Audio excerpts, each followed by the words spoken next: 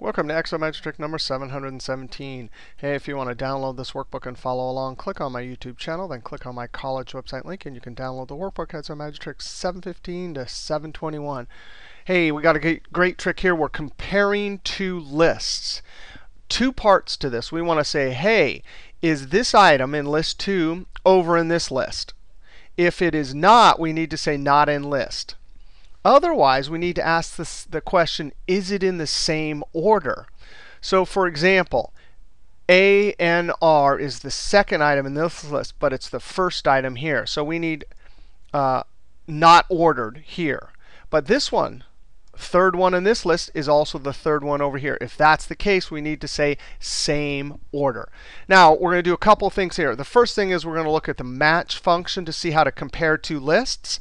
And then we'll look at the rows function to tell us what order we have in this list. The match function will tell us the order over here, the ordinal position. It'll be 3. When we say, hey, match function, look up this, it'll look over here and say 3. Over here, we use the rows function to just get a natural order over here. And then we'll compare the two. We'll first look at the match.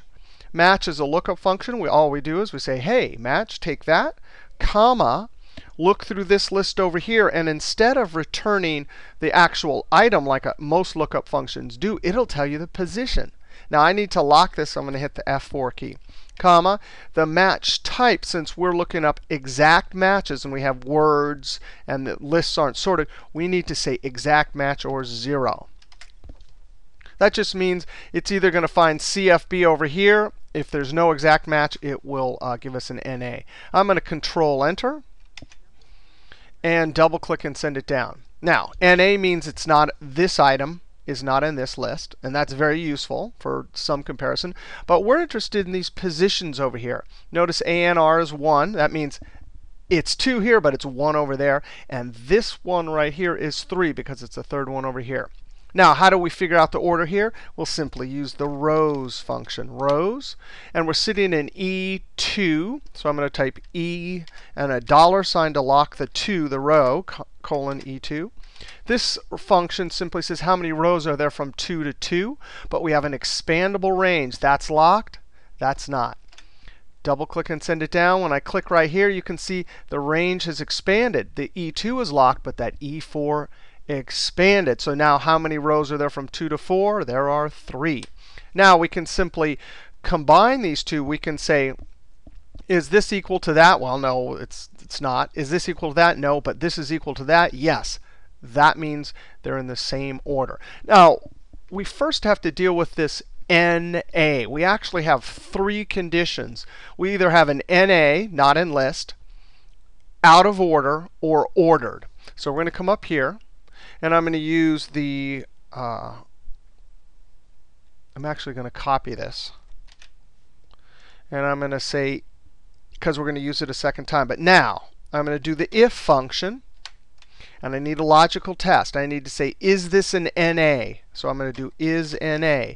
Yes, there's an is NA function. Is NA is a logical function. It just looks at whatever's in the argument for is NA, and if it's an is NA, it returns a true. Well, what do we want? If we come back to our if logical test, I type a comma. What do we want if true? In quotes, not in list, end double quote. Okay, that's the value if true. But we have 2 other possibilities. So when I type a comma and get to the value of false, since there's 2 possibilities left, we have to use another if. All right, if. And I'm going to say Control V.